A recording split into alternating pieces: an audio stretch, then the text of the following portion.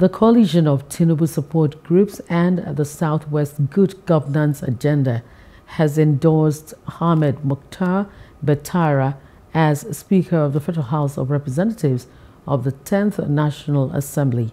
Speaking at a rally in Ikeja, the leader of the group maintained that Betera was a loyal party member whose contribution to the growth and development of the party has been good.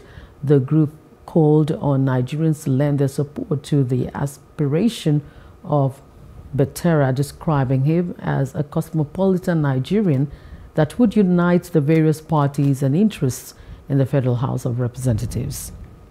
He is the bridge builder who commands tremendous respect from fellow legislators for his dexterity and grips of issues of national concern. He exhibits courage and indeed most admit that it is one of the attributes that is needed in the leadership of the Federal House of Representatives. We wish to use this medium to call on all well-meaning Nigerians to lead their support, to lend their support to the aspiration of Honourable Ahmed Muktar Betera.